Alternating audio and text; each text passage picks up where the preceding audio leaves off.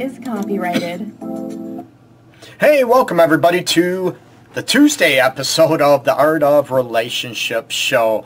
I'm your host, as always, Greg Dudzinski. I'm a fully licensed professional counselor, Detroit's love guru, of course, a relationship and sex specialist here in Metro Detroit, and have been for, oh my God, going on like 2 decades now. A long time. I know I don't look that old, do I? No, I'm playing. Just playing.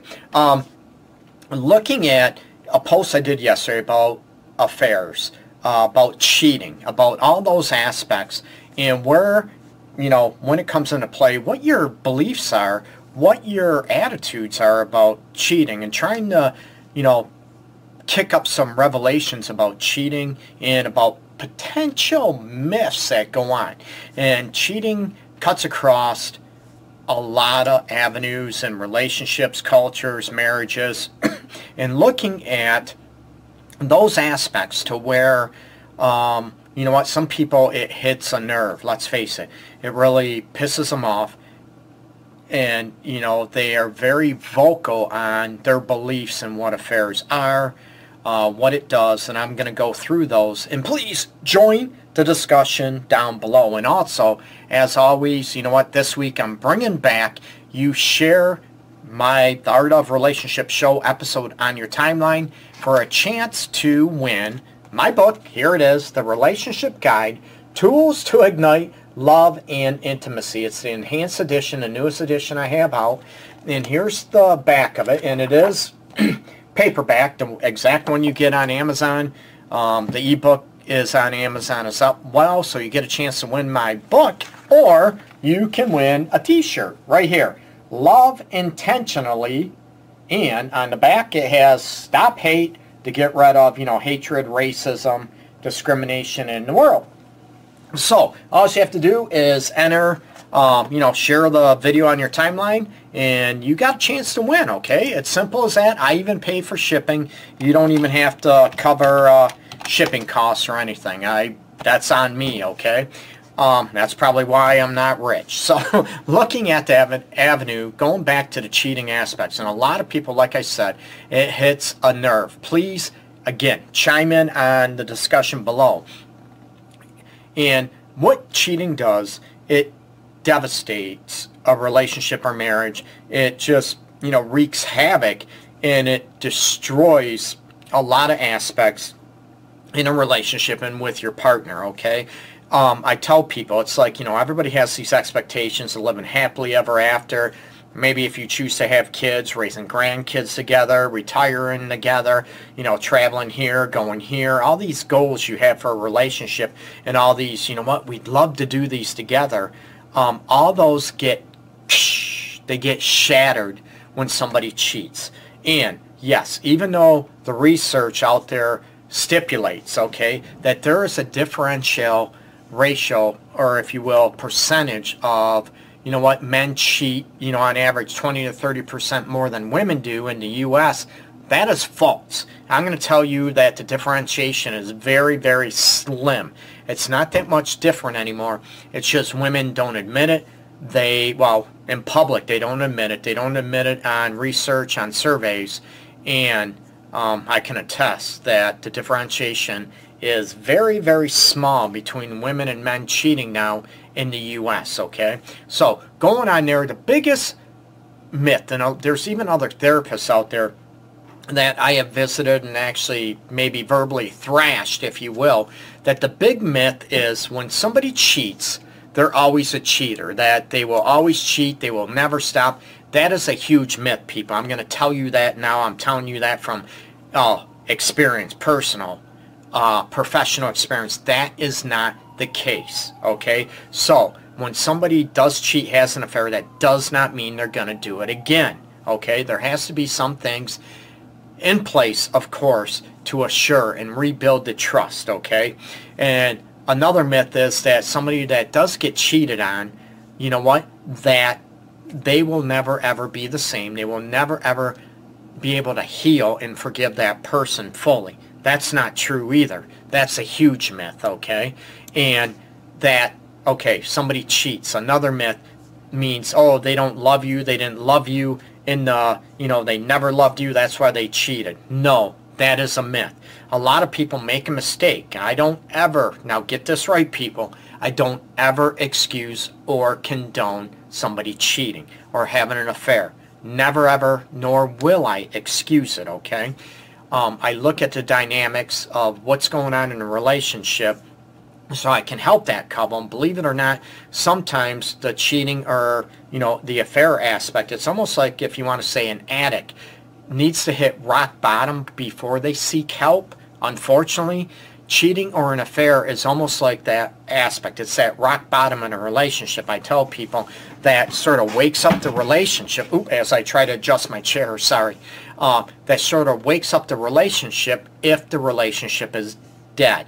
If, most affairs I deal with, now this doesn't mean all of them, I said majority of them, deals with somebody, is not getting their needs met.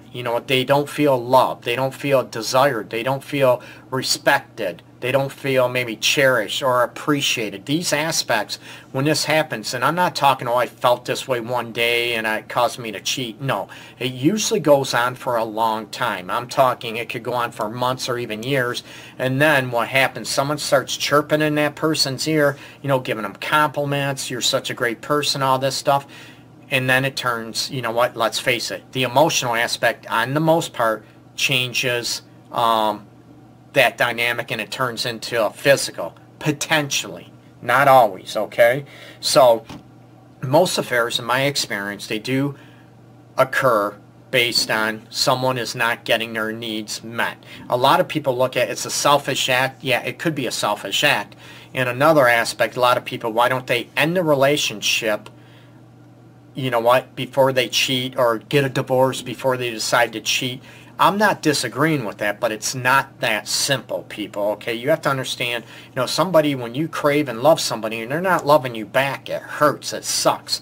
Even though you love that person and you want those feelings to feel cherished, to feel, desired and craved and loved and appreciated, you want that from your person. When you don't get that, it hurts. It's almost like devastating. Then someone might, build you up, make you feel good, pay attention to you, start listening to you, and it becomes almost like an addiction in a way. It makes you feel good when you want it from that person, and then bam, it starts. Again, there's no justification to it, there's no condoning it, there's no excusing the affair aspect. So there's a lot of myths out there, that go into hand in hand, that say this about cheaters, this about the person that betrays, and they're just not true. Yes, I'm going to clarify, there are people out there that are habitual cheaters, women and men, both genders, that they're going to cheat because they want to, because, it's just what they want to do, that they're fully selfish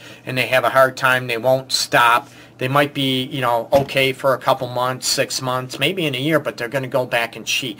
I usually say, yes, there are people out there, men and women, that are dogs or hoes, and they will never change, okay? That does happen, but I find in my professional experience that is rare, okay? So you have to look at, what the cause of the affair was. And I've done numerous shows on cheating, affairs, and talking about, I want to talk about the myths, and I want to talk about, the revelations about the affair. You have to look at, what was going on. And that doesn't excuse the betrayer at all. It just means you need to look at and define what was going on. What made you cheat? What was going on in your head? What was going on in your heart that made you, cheat? What were you craving? Maybe nothing. Well, then some people cheat because of ego, right? Maybe we're getting into the ones that, the habitual cheater that always needs the attention. It always needs that energy, the adrenaline rush from multiple partners, right? We have to look at what's going on, because some things we can work on in a relationship, some things we can't. But you need to be able to give an understanding to your partner about what is going on with you emotionally, psychologically, to be able to understand, now, can we work on these needs and come together? Because what happens if the betrayer comes back, busts his or her butt to earn that trust back, and to do everything perfect? We know nothing's perfect, but to earn that trust back, they do everything possible. And the other person, can't forgive, or you know what, the other person is happy now, they got a trusting partner, never cheat again, but the other one is miserable because they're not getting their needs met, but you know what, I'm never going to cheat again. You know what, I don't condone that, but then that person, you need to get out of that relationship. I tell people all the time, you know what, why would you stay in a relationship or a marriage if you're miserable, if you're not, you know, happy? Yes, nothing is perfect, people, in a relationship. That's not what I'm saying. But you have to look at, we're in a relationship because of, you know, feeling loved, desired, that type of aspect. Most people anyways, not being alone. There are so many reasons why. But with cheating, it sort of rips that apart from your partner. It destroys and wreaks havoc on another aspect, okay? Another, maybe a myth, or out there, maybe not a myth, that a lot of people do. If they get cheated on, they're going to tell everybody about the affair. They want to just lambaste. They want the other one to suffer and hurt. I get that. I'm not saying they shouldn't. They need to eat crap and they need to bust their butt to earn that trust back, big time. But they want the kids again to say dad or mom. Mom did this, you know, dad did this to me. Oh my God, what a rotten guy. But let's say, you know, mom cheated, but you know what, mom's this, mom's a whore, mom's bad and all this stuff. I can't believe she destroyed our family. But dad's a jerk. Dad doesn't pay attention to her. Do you understand? Dad doesn't show her any attention, doesn't show her that she is loved, desired, appreciated, nothing like that. But you know what? The one that is, you know, betrayed, they won't ever say that, right? It's all about me playing the victim role. You know what? I get it. I understand the hurt and the pain. But the more, the myth myth out there, oh, you need, you know, have to tell, and the more people that know, it's going to help. No, that's you playing the victim mentality, and it's going to further enmesh the challenges, if you will, or the heartache and the battle of trying to heal the relationship or marriage if you want to. Another myth out there I hear a lot, I wouldn't say it's a myth, it's almost maybe a belief that a lot of people say, if I ever got cheated on, I will leave. Okay, that's it. That's a deal breaker to me, and I get that. Okay, I'm not saying it shouldn't be, but a lot of people look at, you know, they love somebody and they get cheated on because of whatever reasons that I mentioned, you know, previously. And what happens is they cheat, and now what do? That's it. I'm going to end 10-year relationship where, you know, we can build and have a great situation. We can have a great relationship and heal that pain. It's possible, okay? So that's one aspect I see and I hear a lot. Greg, I can't believe I'm in my office because I told myself if I ever got cheated on, I'm done, that's it. And it's not that easy. You know, you've heard me on numerous show episodes before talk about and comment on, you know what, because you have kids is not a reason, the only reason to stay in a marriage or a relationship, because you have kids together. Kids deserve better. But you hear, you know, now it's all enmeshed and all entwined. You have your life together, and does that mean because one person made a mistake, a huge mistake, devastating mistake, big time, that the marriage or relationship can't become closer and can't become even more connected than it was before?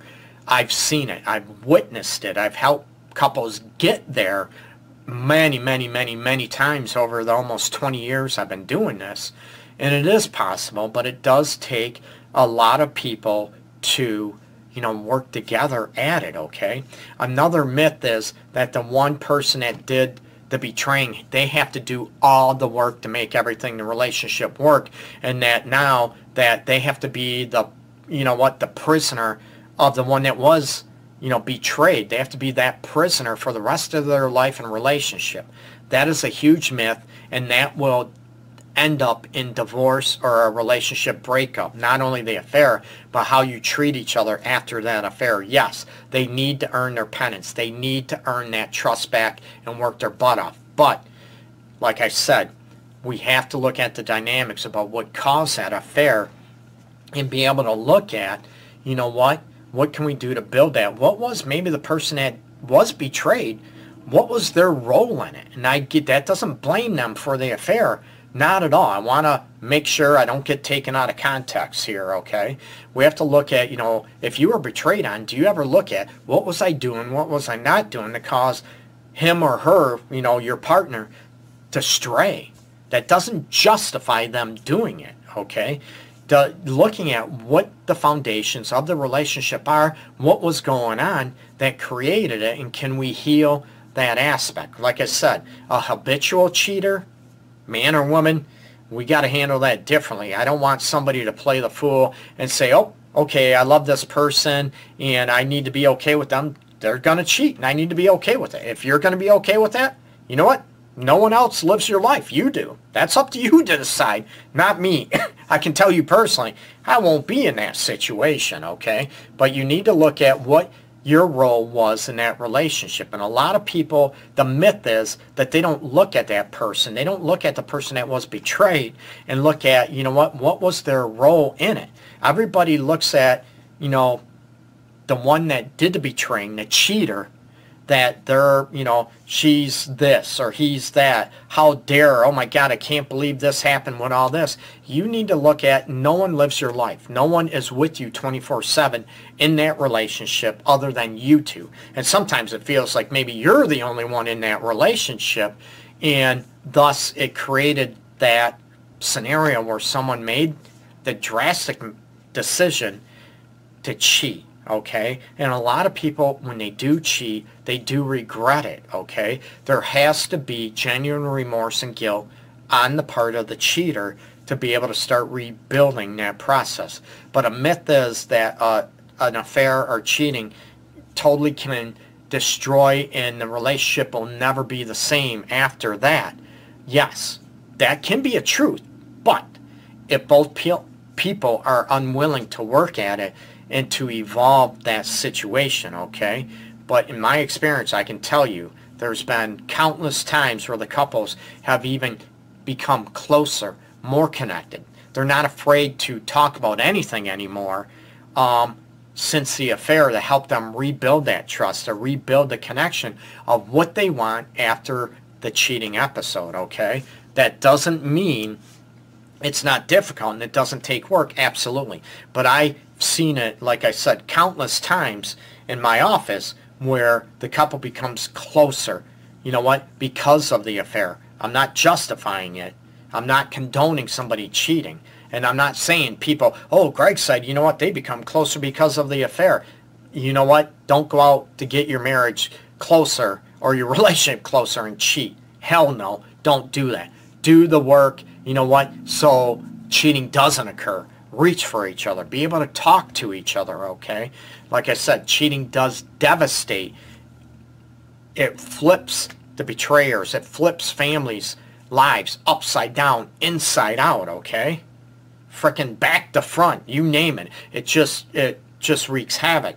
But it doesn't have to totally, fully ruin a marriage or relationship. It can be rebuilt, but it does take work on both parties. And yes, at first, to build the trust, the betrayer needs to eat crap and do most of the work in building that trust back, but also looking at, what that person, that they cheated on, their partner they cheated on, what was their role in the relationship or the marriage that created that dynamic. That does not blame them, okay? A lot of people, I cheated because you did this, you did that. You need to knock that off and own how you felt in that relationship or marriage, how you felt, what you did with it. You get me? You felt not loved, not desired. I get all, not respected, all that. I get that. That still does not give anyone the right to go out and cheat. You get me? I'm going to be clear about that. How you feel and what you do with that, that is on you. How you feel, you need to be able to communicate with your partner to say this and get some professional help if there's no movement. Don't go out and cheat. I get it gets very addicting. Someone pays you attention. Someone, shows you they care, they desire, they crave you. It feels great when ultimately you want that from your partner. Okay, that's usually what happens. But there's a lot of myths out there about cheating that, the people are just selfish, they don't care, they don't love. But I'm also going to tell you, because my experience, professional experience, where I see a lot of affairs, majority of them are because there's turmoil in a relationship, a huge disconnect. But there are so many facets to cheating. People don't even realize, okay? It could be because of ego. It could be because of maybe childhood trauma, being sexually abused. There's so much depth to cheating. You need to uncover the characteristics or the personality of that person that did the cheating, and also look at, what is going on in a relationship or marriage to create that dynamic. Big time, okay? But it's not so simple. Cheating and affairs are so multifaceted that people don't even understand, and they're misrepresented in the media, they're misrepresented, in the news and with friends, right? You probably have friends. Maybe you got cheated on. Maybe you were the one that did the cheating in a prior relationship or current relationship, and you be able to look at, what is going on and what creates that, okay? So, get rid of the myths out there, and if it does happen in your relationship or has happened in the past, what did you learn about it? What did you learn about yourself, number one? And what did you learn about what was going on in that relationship? Never condone or excuse cheating, not at all. But I want you to be able to learn from it and try to figure out what the heck's going on. And some people, out there, if there's signs, if you sort of got a gut instinct that you feel your partner is cheating on you, and I'm not talking those individuals that are highly insecure. No, I'm talking about if there's signs out there, your gut saying, something don't feel right. Talk to your partner. And we all know people that cheat, they typically are going to lie about it, okay? But if they start looking at and they start doing things differently to prove that they're not, you need to pay attention to what they're doing, okay? I don't want anyone to play the fool. I don't want anyone to get lied to and get manipulated, okay? So be real, be honest, and if you feel a certain way, address it with your partner. Even try to get professional help, okay? So check out my website, theartofrelationships.org. Remember, like at the beginning of the video, just share this on your timeline, the Art of Relationships show episode on your timeline for a chance to win my book, The Relationship Guide, Tools to Ignite Love and Intimacy, the enhanced edition, or the t-shirt I've shown. I still have sizes small to extra large, I believe, available, okay? And I pay shipping.